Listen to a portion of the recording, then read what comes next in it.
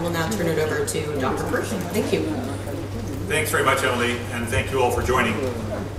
As you know, President Obama and our administration have made climate change a top priority, and we've made significant strides to cut carbon pollution at home, help bolster our resilience to the impacts of climate change, and lead international efforts to combat this global challenge.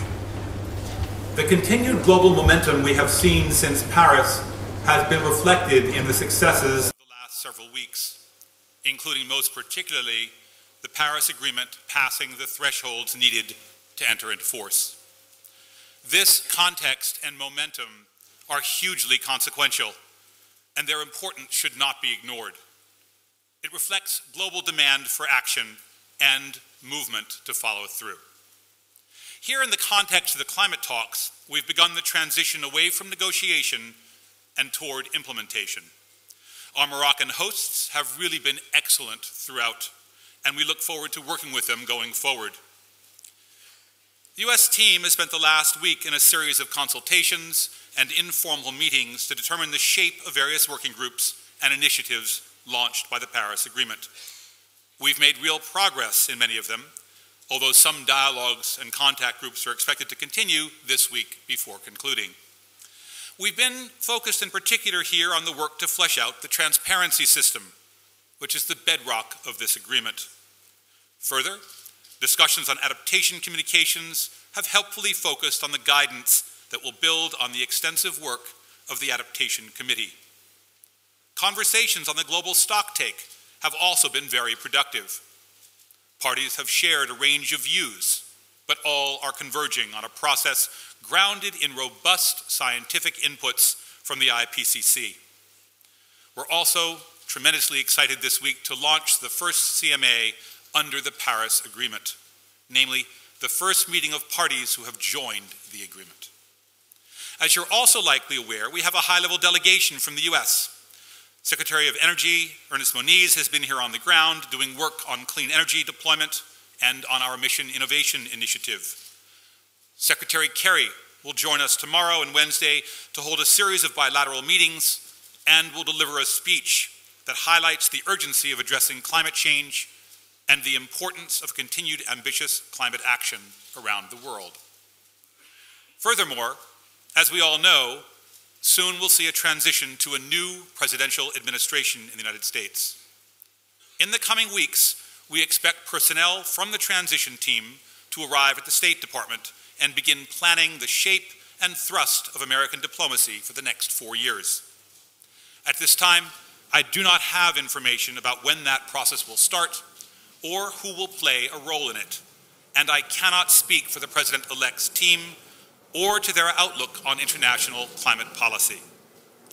What I do know, however, is that the power of the movement and the enormous momentum created in Paris and built throughout the year since, parties are deeply invested in seeing this work bear real fruit.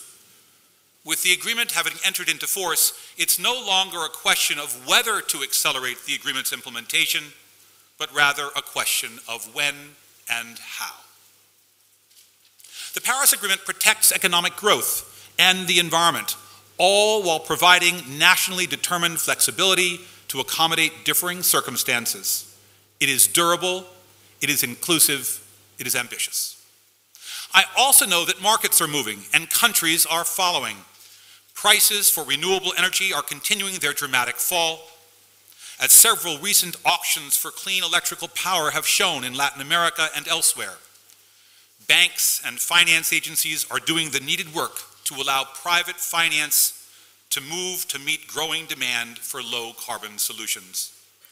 Major economies like China have begun the substantial work of translating their pre-Paris climate goals into operational policy on the ground. In the US, utility-scale solar costs have fallen by almost 65% since 2008, while they have declined 65% in 2015 through 2008. We're installing, for economic reasons, not policies that favor one source over another, but economically driven programs. I also want to note we need new action going forward. We need to find strategies that protect our economic development while decarbonizing our system. We will release our strategy on Wednesday to suggest some sense of the trajectories that address this goal.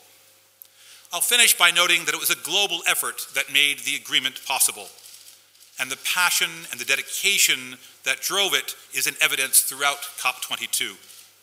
Heads of state can and will change, but I am confident that we can and we will sustain a durable international effort to counter climate change. I look forward to your questions. Thank you.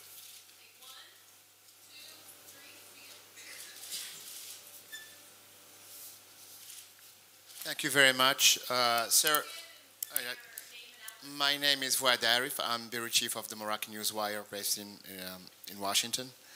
As you know, sir, there are numerous press reports according to which President-elect Trump is seeking quick ways to withdraw the United States from a global agreement regarding the combat against climate change.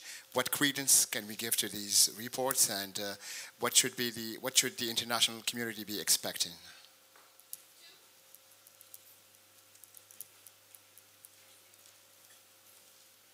Scott.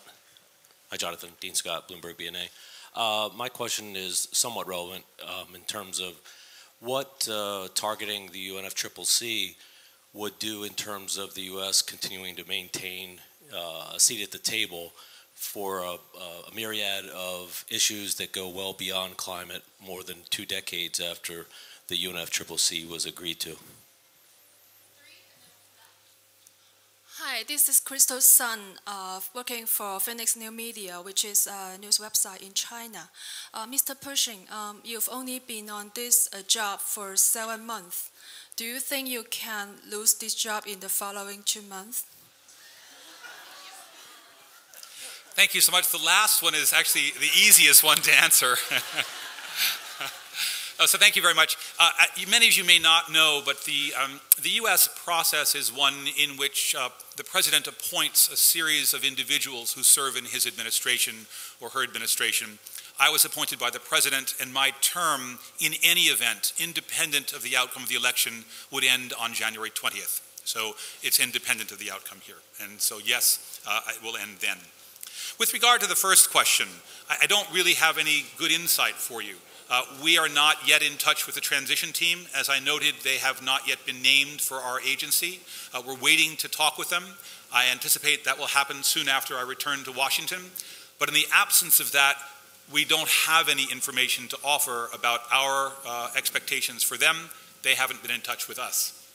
With regard to the second question on the outcome of the UNFCCC, are there issues beyond climate? Of course there are.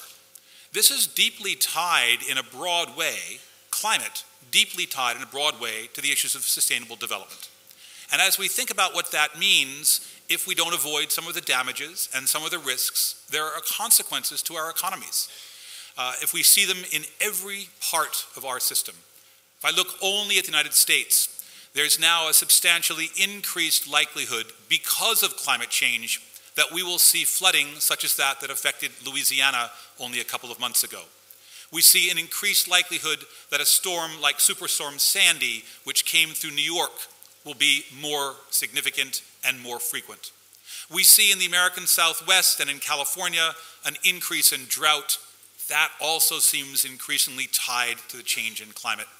So for me, it's not so much the individual institution, it's the question of the damages that we're trying to avoid.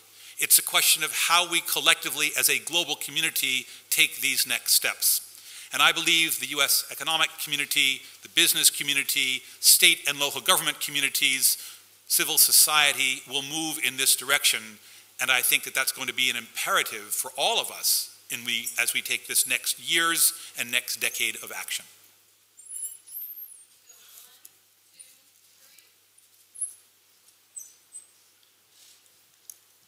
Thanks very much. Jessica Shankelman from Bloomberg News. There's a high-level meeting on climate finance on Wednesday. Oxfam says the G77 wants adaptation finance quadrupled, and there's a lot of talk about the $100 billion roadmap. Can these climate finance targets be met if the US withdraws its climate finance funding as the President-elect has said he would do? And if so, how?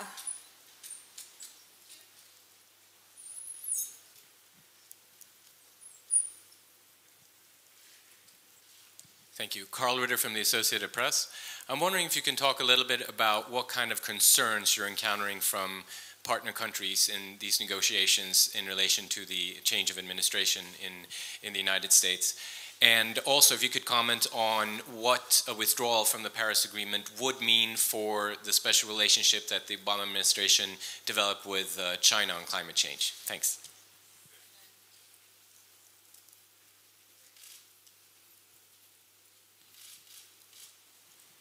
Thank you. Polita Clark, Financial Times. Just following on from Carl's question, Nicolas Sarkozy, I'll get there in the end, said on the weekend that he believed if Mr. Trump did actually pull the US out of the Paris Agreement, then the EU should, or France should, look at a carbon border tax. I wonder if you've picked up any similar comments as you've been talking to other countries at this meeting. And also, there's obviously been a huge amount of speculation about how the US could withdraw from the agreement, and you probably know more than anyone else in this room about the mechanics of that. I just wonder if you could go through how quickly this could indeed occur if he were to, for example, withdraw from the convention or have a House vote or perhaps another option. Thank you. So thank you very much. With regard to the first question on finance, my thinking has been that the U.S. has historically managed to pay its interests and commitments in these activities. I'm struck in that sense by the Bush administration, which agreed on a financial fund for technology, which we took a little longer to pay off, but did in fact pay off. That was the Bush administration moving forward. My personal view around this is that we will continue to meet our commitments. But I note that perhaps more important than that is the need to leverage private sector investment. The U.S. contribution to the Green Climate Fund over the years that we have pledged is about $3 billion. If we come a little short of that, it will have only a marginal effect on the $100 billion. What I do know is that the leverage that we need has to increase. And the leverage that's already in the system is much smaller than what we think we can achieve. If we look at our effective financial institutions, they tend to leverage risk on the order of 5 or 10 times for every dollar spent. The current structure leverages less than $1 for every dollar spent. We can do better. And to me, we're very close already. We're close to the $100 billion already. The expectation we can exceed that easily with additional leverage is very high. The second comment with regard to the negotiation and the election and what the relationship with China will be. I had a chance to meet with the senior representative here from China, and he has indicated, as he has in the press, and you have seen his comments, that China intends to move forward. It doesn't surprise me. Frankly, the deal, the agreement, was struck on the basis of national circumstances and agreements by nations of activities in their interests. Of course they're going to move forward. These are things that you would do because they're part of your development trajectory.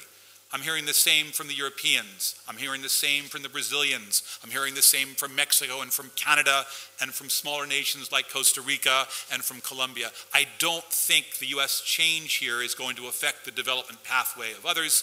I believe people take the issue, as they ought to do, as a serious problem, and they are moving. With regard to the last question on what the mechanics are, it's actually quite variable, unclear. I don't really want to speculate on what the new guys would do. But in every agreement, there are provisions for how a person or a country might withdraw from it. And there are the same in this one. It takes a fair amount of time under the Paris Agreement. The process requires first a 3-year waiting period and then a year between notification and action. That's the Paris Agreement process. But I also note that there's flexibility for a country. And the new administration may decide to take advantage of some of that flexibility in its action. But it's premature to speculate. The new administration may look at the commitment globally, at the interest globally in the issue, and decide how it can move forward in ways that are consistent with its own policies. We'll have to wait and see.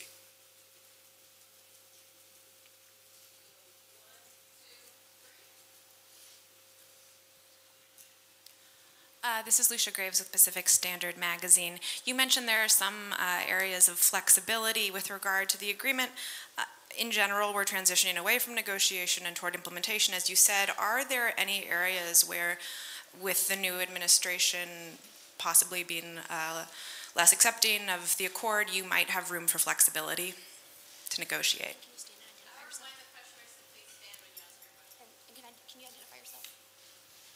My name is Lucia Graves. I'm from Pacific Standard Magazine.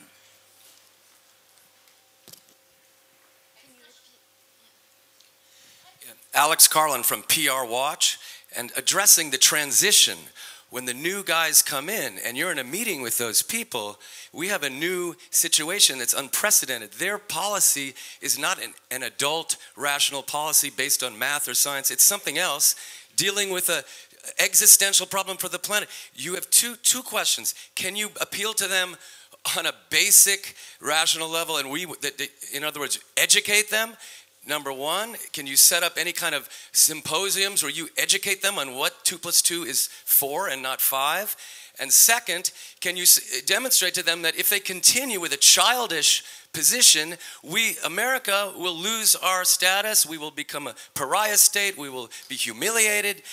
Can you appeal to these people in your unique situation where you're going to be in a one-on-one meeting with a new team? We need people like you to do that. I just have a question, if you have any thoughts on that transition.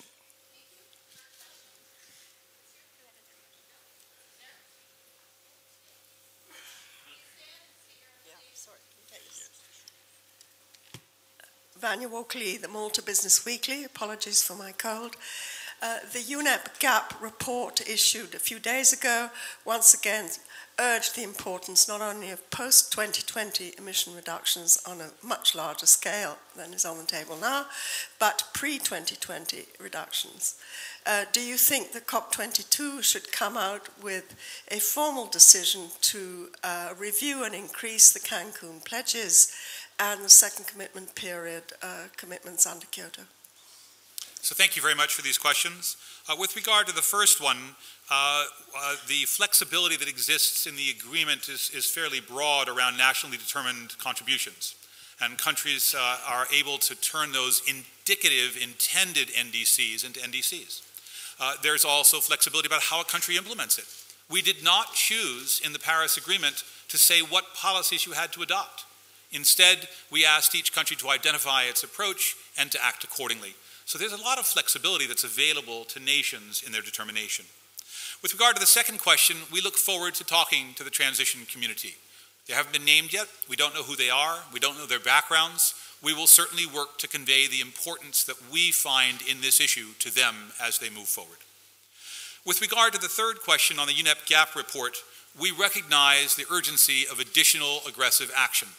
And if you come on Wednesday, you'll have a chance to hear a presentation where we will relay some of our own insights about trajectories and opportunities for the long-term goal.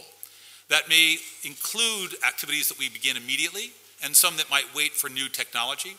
That may include programs at a state and local level, as well as things that might be done nationally and that might be done in collaboration with others.